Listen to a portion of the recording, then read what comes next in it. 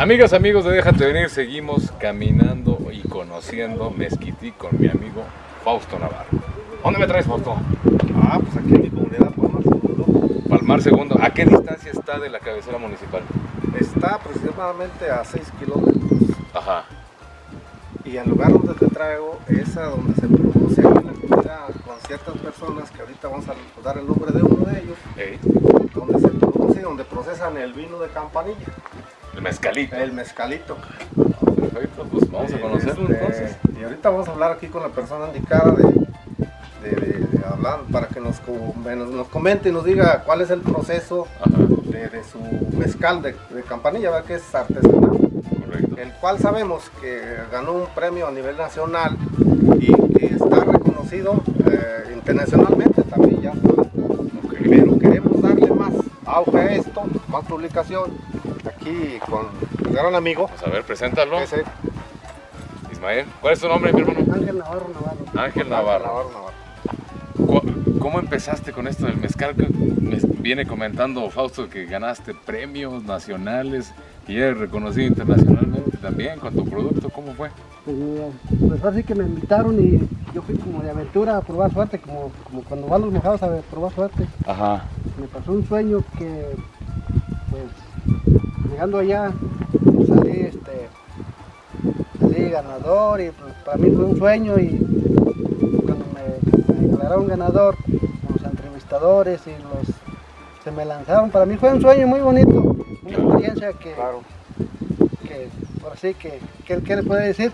Para mí es un sueño, la verdad, una aventura bonita. Oye, mi hermano, pero ¿y cuántos años tiene tu familia? ¿Cómo empezó esto? ¿Apenas te dedicaste tú? Pues, ¿Son tus papás, tus abuelos? ¿Cómo fue? Que mi papá viene de familia a familia, así que mi abuelo enseñó a mi papá y es como un escaloncito de familias a familia, no sé cuántas generaciones venga esto, pero más o menos unos 300 años viene este proceso.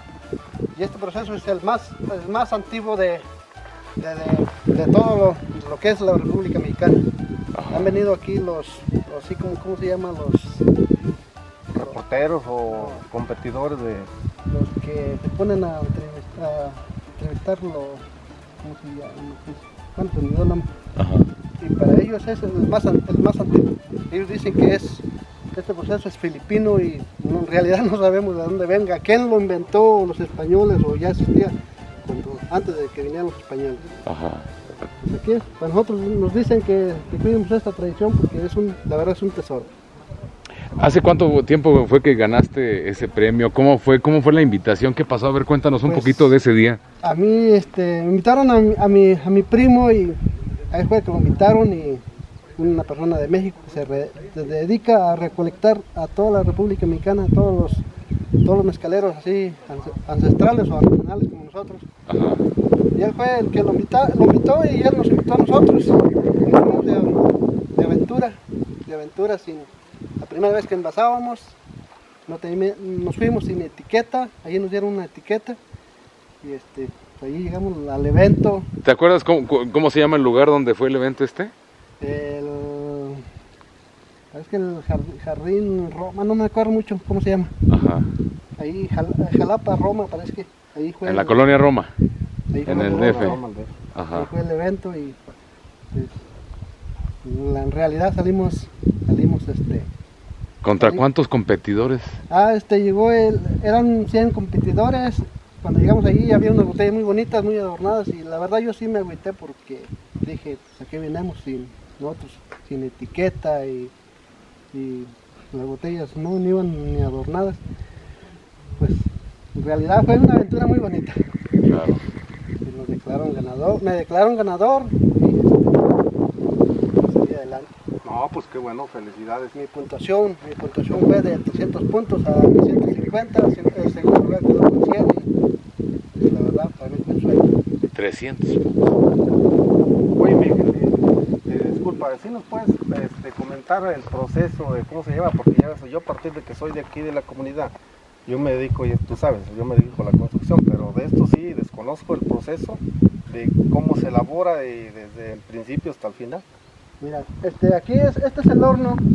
Aquí cuando nos toca ir a juntar magueyes, a seleccionar los magueyes, son 3 días de seleccionar los magueyes. Yo me dedico a cortar los magueyes. Ajá. Y mis muchachos se dedican a cargarlos en los burros. A arrimarlo aquí al horno. A arrimarlos aquí en los burros. Movemos a veces 5 burros o 6 burros de 3 o 4 kilómetros de distancia. Son 3 días.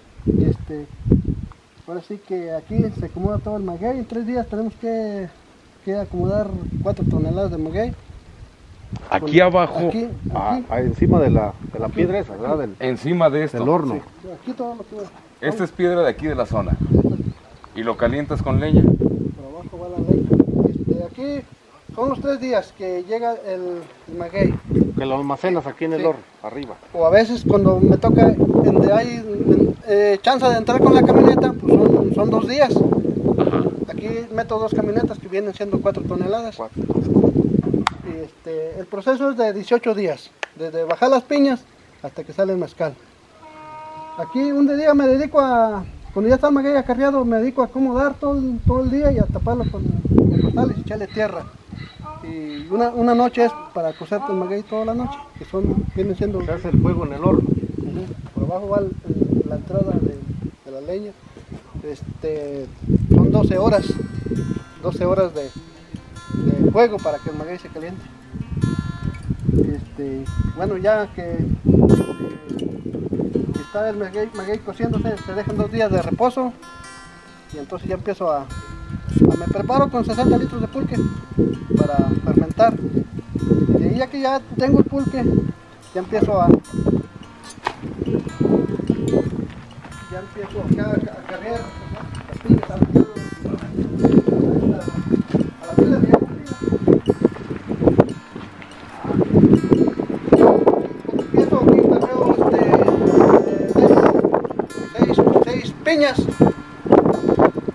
Ya cocido, Sí, ya cocido, le empezamos a picar y le empezamos a moler con la rueda. Y el siguiente día, aquí son los 6 piñas. Aquí nos machacamos y ya exprimimos.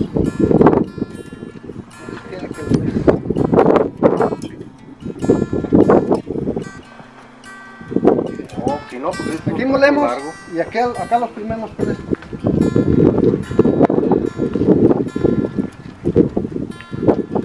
Aquí hacemos el gabazo y aquí lo echamos y empezamos a cocer así y empieza a chorrear la miel. La miel de la penca.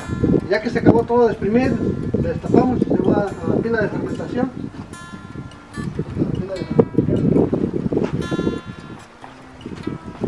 Ahí está la pila, por aquí ya aquí es donde pones el polvo. Aquí más son 60 litros el primer día. Son 8 días de todo. Es que es como el gabacito. Este es el corazón del maguey en la cabeza. Es lo que molí hoy. Ajá. ¿Qué más sigue? ¿Y qué pasa? Se fermenta. Aquí está fermentando. Si le picamos. ¡Ah, carajo! Esas son las 4 toneladas. A veces sale harto, a veces sale poco, depende. No siempre saco mucho como esto. Ajá. Y ya que ya acabé de todo, entonces ya va, aquí se llenan las ollas. Este es otro horno. Este es el destilador. Ya no le llamamos la tabela pero este es el destilador. Mira. Aquí lleva el jugo ¿qué es ese jugo? Ya se le empieza a echar la leña. Le empieza a echar la leña por abajo y empieza a calentar. Y el vapor empieza a subir. Pues se dice que el mezcal de Campanilla porque esta villita queda aquí. Es en pura campanilla de barro. Que te voy a enseñar el caso. Es un proceso largo. No, sí. Pero bonito.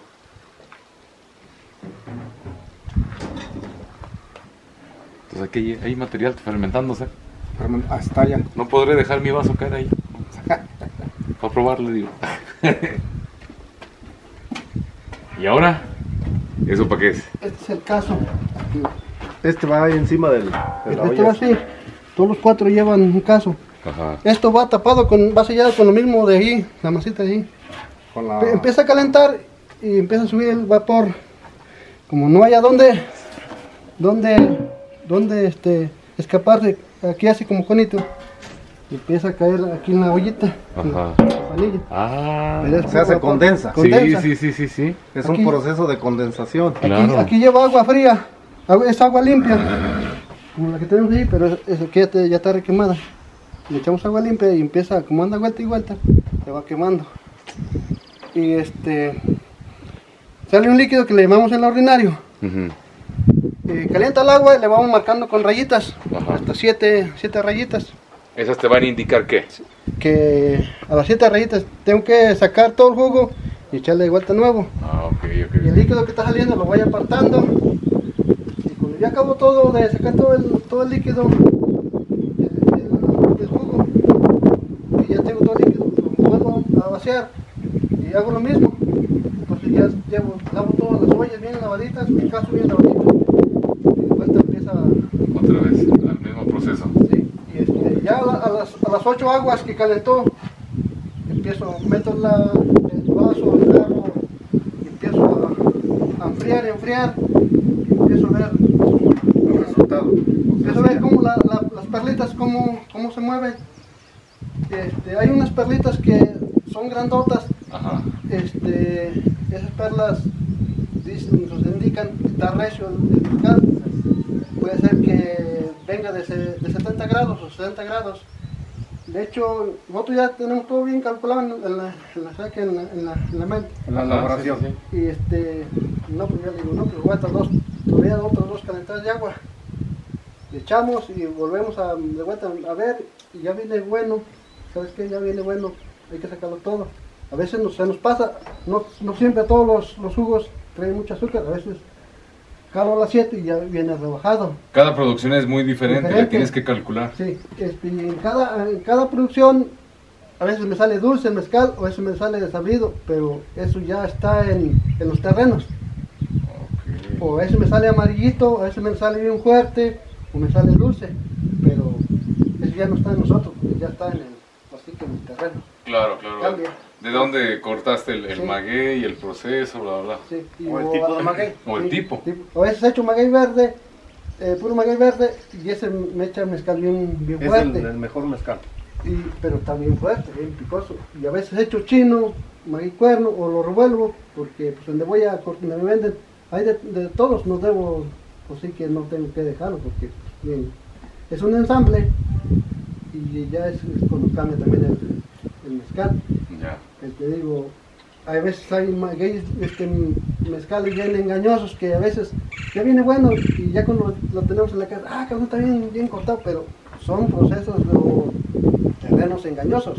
Ok. Nosotros vemos que De donde está la planta, ¿verdad? Sí, está la planta. donde creció. Y pues eso es el proceso. Desde aquí, Y ya después de aquí, de que empieza a gotear abajo de la ollita esta, ya ¿dónde cuál sigue? ¿Qué paso sigue?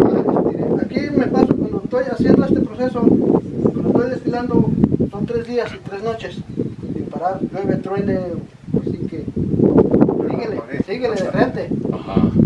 Ya cuando sale el mezcal, pues así que le llevamos a la casa y empezamos ya a envasar y poner etiquetas y todo, Claro. sellar y bueno, todo ahorita, todo a mano. ¿Y tienes producción todo el año o hay alguna etapa donde dices, bueno, ahorita la naturaleza o el maguey no está creciendo o tengo que dejarlo descansar? Ese beneficio es de todo el año, es lo que hago. Mientras tenga planta, pues sí que yo tengo trabajo. Producción todo el año. ¿Y cómo fue tu contacto con la naturaleza, con este proceso? ¿Cómo empezaste? Ahora sí que como uno desde chiquito lo traen aquí y aquí no estudié y aquí me dediqué aquí y aquí. O sea, desde que tienes uso de razón, tú estás Sí. conectado con el proceso del mezcal. Sí, ahora sí que desde chiquito aquí lo traen uno y aquí lo dejan cuidando y ahí va uno aprendiendo. No es fácil de que diga voy a ayudarte y ya en 2 meses ya aprendí. No. Tiene que llevarse años para aprender. No, aparte, la mano también cuando raspas el maguey, ¿no? Pues ahora sí que es como el mole, ahora sí que lleva los Vale el mismos, sabor. que lleva los mismos ingredientes, pero cambia, así que como Ya que muchas señoras dicen, no, pero yo quiero mole de aquella señora porque tiene la mano sabrosa, así que Exacto. ahí nos diferencia a todos. Está bien pagado el mezcal, digo, porque ahorita estamos viendo todo el proceso que conlleva y sobre todo la manera ancestral en que tú la elaboras, que no tiene un proceso sistematizado ni industrializado. ¿Está bien pagado? Pues en realidad, que digamos bien no, porque pues sí que hay de todo. Hay gente que viene, ¿sabes qué? A veces ha llegado gente y dice, ¿sabes qué? Quiero 10 litros y ya vale tanto. Pero en tal parte vale 50 o vale 150. Ya a veces los traemos a que conozcan el proceso. Vamos, lo traemos aquí, le damos la explicación y hay mucha gente que es consciente, no, sí tienes razón de valorar tu producto. Hay mucha gente que dice, no, pues échamelo, yo quiero 3 botellas o 2 botellas. Y hay mucha gente que te quiere regatear sin conocer todo este proceso. Pues sí, yo no veo ni un peso desde que empiezo a cortar hasta que ya empiezo a vender la botella. Vender el producto. ¿Y cuánto de 20 tarda? días, de 20 días. En 20 días tú no recibes Nada. nada. Invirtiendo. Es puro sacar dinero. Y sale el mezcal. Si ganas una buena plaza, pues en 2 o 3 días se va el mezcal. Y a veces no vende. Como ahorita en este tiempo que calienta, es cuando se la ve uno más difícil. Porque Se vende menos. se vende menos. Lo cual invitamos a las personas que no conocen la elaboración del mezcal, y ahorita que estamos viendo el proceso, consideramos que el precio que vale, que es de ¿cuánto? De 600 la botella. 600 pesos la botella, pues yo creo que para mí es muy justo y la verdad yo creo que sí sería muy necesario que se le pusiera otro pesito más, porque sí es difícil la elaboración. Sí, hay que reconocer los productos que son hechos. Reconocer el trabajo de aquí de Ángel Navarro, y esperamos que este video por ahí lo vea mucha gente, y sobre todo ojalá y lo vea nuestro gobernador del estado, de Carreras, ¿verdad? Para que apoye más a esta gente, porque creo que sí ha habido apoyo, pero por lo que se ve no lo fue suficiente. Yo creo que falta. Entonces, falta, se puede dar más. Como hacerles aquí los pisos de piedra, ¿verdad? Así como se ve todo rudimentario, que se vea algo más bonito. Sí, más organizado más todavía. Organizado y... Visualmente, porque sí está organizado, sí, pero visual. Sí. Que sea visual. Pero yo me refiero a los materiales, o sea, claro, ponerles algo más que sea algo más de ayuda, sí, más de obra que se le meta. Los invitamos a que vengan a comprar el producto aquí de Ángel Navarro. Ángel, ¿cuál es el tiempo de vida o funcional para un maguey para que te pueda servir a ti? Aproximadamente de 10 a 12 años, depende de como llueva. Si bien no llueve, pues tarda más. Y si llueve, pues se reviene más el maguey, crece más rápido. O sea que tienes que conseguirlos a distancias bastante considerables. ¿Verdad? Sí. Y bueno, lo que estamos viendo aquí atrás de ti, ¿eso cómo lo mueves? Porque se puede, digo, o sea, es una llanta, pero está llena de cemento, creo. Sí, lo movemos con la mula que está allá en la orilla. Ajá. Es la que lo mueve. ¿Y cuánto tiempo te tardas aquí en la molienda? Para moler aquí depende lo que haga, lo máximo son 4 horas, o 3 horas, a veces 2 horas. Cuando muelo poquito, pues son 2 horas o una hora y media. No, te llevas toda una vida aquí, todo el mes. Pues cada mes que es lo que saco aquí, la producción. Bien, amigos de Déjate Venir, oye, Fausto, muchas gracias. Ángel. Vamos, gracias aquí a Ángel, ¿verdad? Que nos dio el permiso de estar aquí con él, ¿verdad? Y estamos aquí en su casa. Y pues muchas gracias, Ángel, que ojalá y tengas mucho resultado en esto y tu producto siga adelante. Y compañeros invitados para que vengan a comprarle a Ángel Navarro aquí el producto. En verdad. Yo les doy las gracias que me vengan a visitar, me da mucho gusto que me visiten y son bienvenidos aquí. Amigos de Déjate Venir, tu amigo Fausto.